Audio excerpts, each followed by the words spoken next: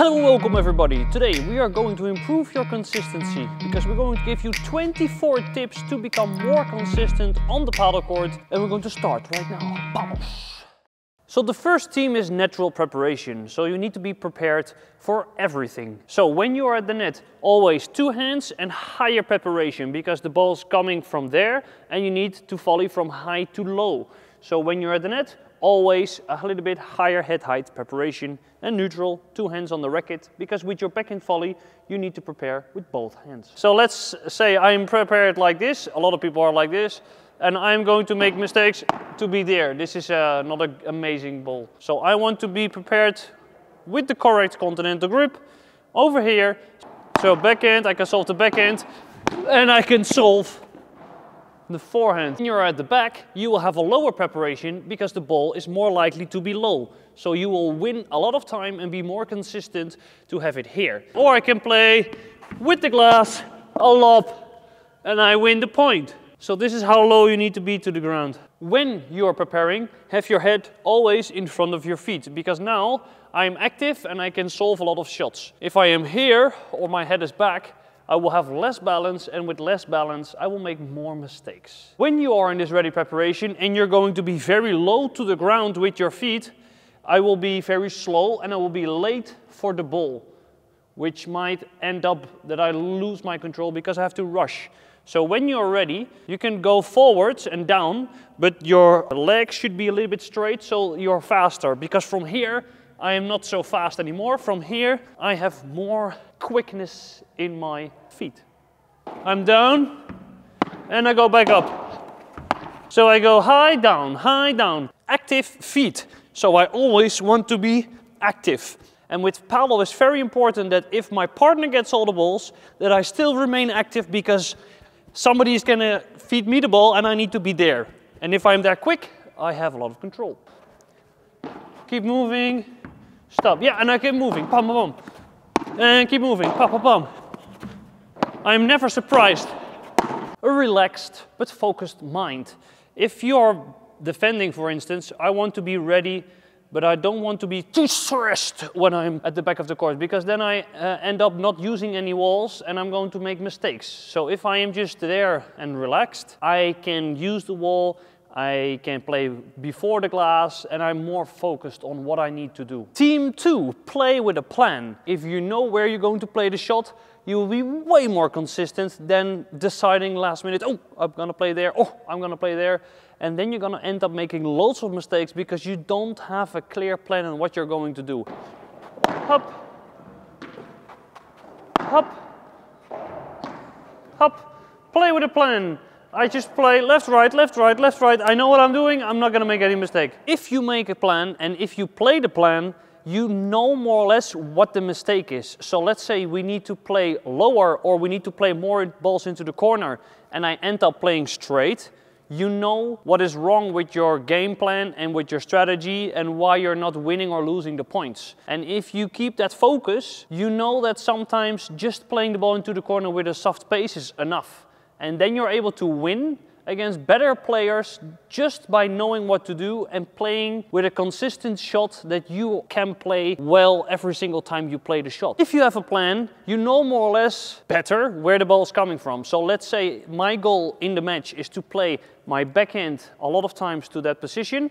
So when I get a backhand, my preparation is a little bit prepared in a way that I'm able to play that shot. And if I want to switch last second to play the drop shot, I end up making a mistake. So I need to be very clear in my goal where to play the shot, and the technique will follow. So if I have it correctly in my mind, the technique will follow and it will make it happen. So you don't want to think too much about your technique, you want to think a lot about your plan. Team number 3, stable, active and functional footwork. Make a split step when your opponent hits the ball. If you make a split step when your opponent hits the ball, you can move into every direction in an easier and a faster way. So imagine I'm running forwards and I need to change direction. I'm going to end up making loads of mistakes and my technique becomes a little floppy because I don't have a clear base. And that's one of the most important things that I'm going to tell you today. Especially for the Chiquita. it is important that when I move, I do a split step, so I can move in every single direction. When you hit, have 2 feet on the ground before, during and after you hit to have the maximum balance as possible. This is something that we call ground reaction force. You need to have some force on the ground when you hit. You don't want to be too high when you hit because you have less ground reaction force. You want to be on the ground, not too low, but like good balance, like you should balance on a skateboard or a surfboard and then play the forehand. This is one of the most important things.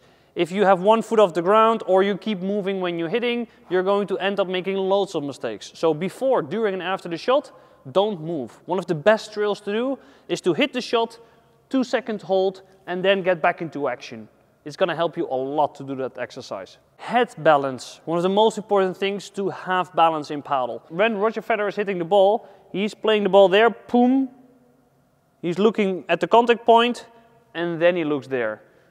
You will make a lot of mistakes when you are hitting the ball and you move to see how your ball is ending up.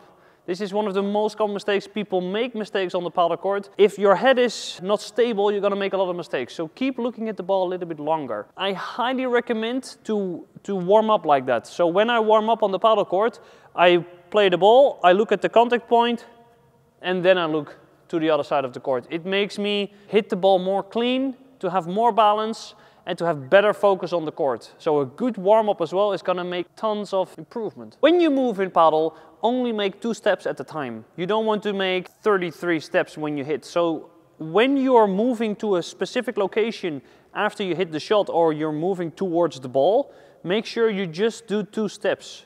So your positioning is very, very important, but when you move to the net, for instance, don't move so fast. Avoid moving very fast. Move slowly, take 2 steps, and that's it. It's better to take the ball from a bad position when you're stable instead of hitting the ball from a good position unstable. So try to be calm, just move on the paddle court like you're on holiday and you're getting to the cocktail bar and you order a coffee. Also, it's very nice to see that more Italian people are watching the YouTube channel. So if you're Italian, let me know below where you're from in Italy. So to say dai or andiamo. Team number 4, the racket preparation. This is what I work on with most of my students because it gives the most effect in a short period of time. So the racket preparation is the most important thing technically wise to improve the control. My rules about the preparation: prepare early, so prepare your racket before the ball bounces on your side of the court. If you're using the glass, the same. Don't prepare your racket when the ball hits the glass. Already have the preparation clear. And this is also where the tactic comes from. If you know you're playing the lob, you know you're preparing more open and you can play the lob. If you don't know you're going to play the lob, or you decide very late on that you're going to play the lob, your preparation might be like this, and then you switch last second, and that's where you lose control, and that's what you don't want to have. Let's say I know I'm going to play forehand volley. I'm just going to be here, and I just play the shot. The moment you don't know what you are doing, and you think, oh, nice ball, okay, what do I do, what do I do? Oh, I smash! I don't have a lot of control. So decide early, prepare, and hit. Also on the preparation, make a short preparation. You never need a big preparation in paddle. It's a control game, it's not a power game. Small preparation, then freeze the preparation. So when I play the forehand volley, I prepare like this, I wait, and then I hit. Also, prepare before you move. So let's say I am going to get the ball, and the ball is at the camera. I'm going to play the backhand volley. I'm going to prepare here and then run with the racket and then volley the ball. I am not going to run first and then play the backhand volley. And you already see that I'm losing the control of the racket because I have to move it very fast. So the preparation should be short, slowly, on the same height as the incoming ball, and it should be frozen before you hit. I don't want to prepare all the way here. It is quite hard to play the bandeja. It would be better to prepare here and play the bandeja. And I can also play from here quite fast, as you can hear of the shot. Also, when you prepare small, you can do more effect. It is easy to time that. When you prepare, it is better to have it frozen. So when I prepare the racket for the bandeja, it is frozen here, and then I play the shot. So I'm waiting with the preparation here. Good drill that you can do is wait for Sasha to play. I'm here and I play it. Then I have maximum control. The moment I'm still going backwards and then I play the bandeja, I play faster but less control. So when you prepare also for the smash, I'm already here and then I play the shot. So always prepare, freeze it and then hit it. Team number 5 is direction. Where should you be playing to make less mistakes and to have more control over your shots? Well, first things first, it is easier to play the ball where it came from. So if somebody plays the ball cross court and I play the ball to the same direction back, I will probably make less mistakes. If I change direction of the ball, so let's say the ball is coming from the left player and I play the ball back to the right player, I can make mistakes. So play to the player where the ball came from in order to have more control of your shots. Play the same angle back. With tennis, this is where I make most of my mistakes from. I was playing like a high ball low or a low ball high. This is where paddle players also make most of mistakes. So let's say somebody plays a very fast volley to me and I try to lob that shot before the glass. It is super hard to play a good lob. It is way easier to play a lob on a lob because then the direction of the ball, the angle, the trajectory is similar. So you want to mirror the trajectory of the ball. If somebody plays a lob, lob them back. If somebody plays fast, play fast back. If somebody plays slow, play slow back.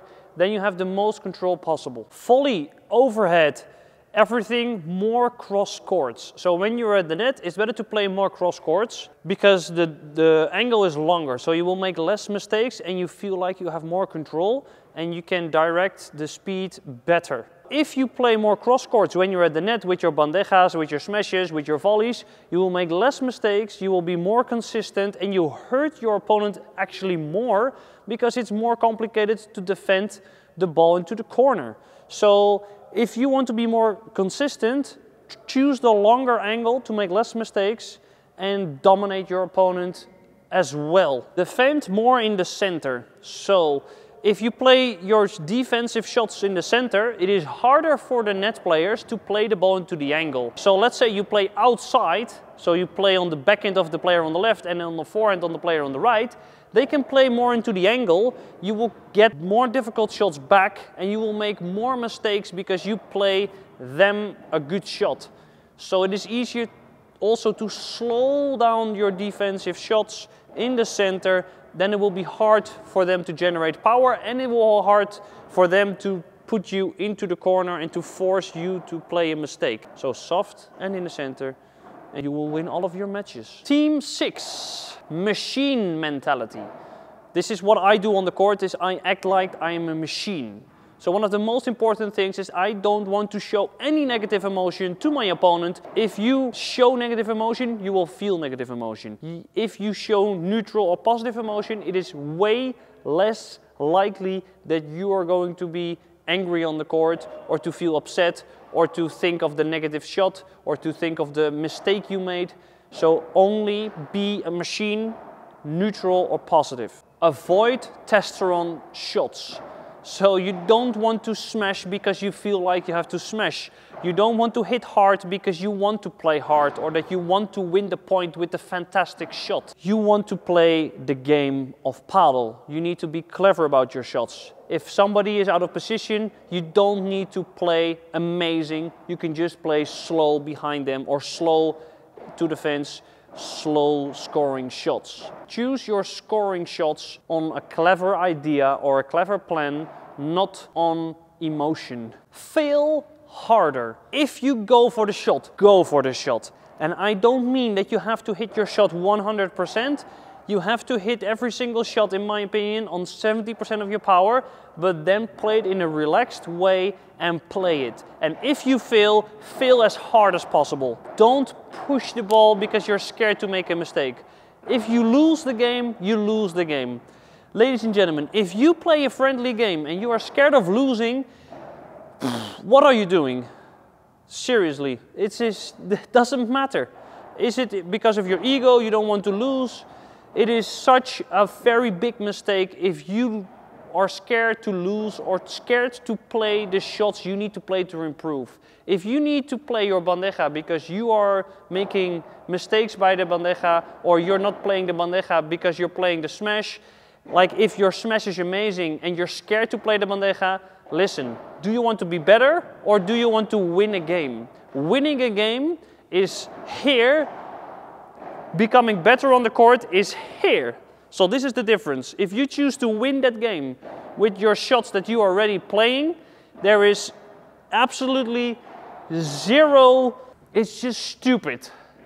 I have nothing to say about that. I just want to show you, and this might be the most important thing that I'm going to tell you today, is choose for improvement and don't choose to win the game. Give yourself some time to make loads of mistakes, to get that level, and then if you choose to go to that mindset, you're going to win so much matches more than just by playing the same shots that you can already do.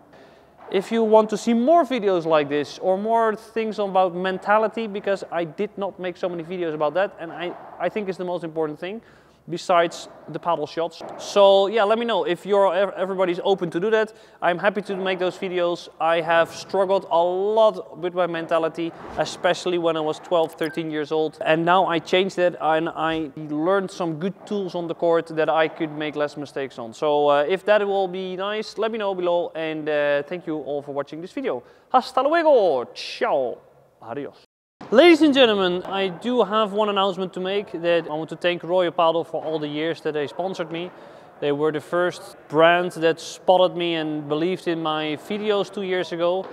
And I really appreciate that, but I am going to move on to play with another brand from the week after this video. So I just wanted to thank Royal Padel for sponsoring me, helping me out and giving me the opportunity to do record reviews. Even though I got sponsored by Royal Padel, they were a very, very good partner. So thank you so much, and yeah, let me know what brand I'm going to play with.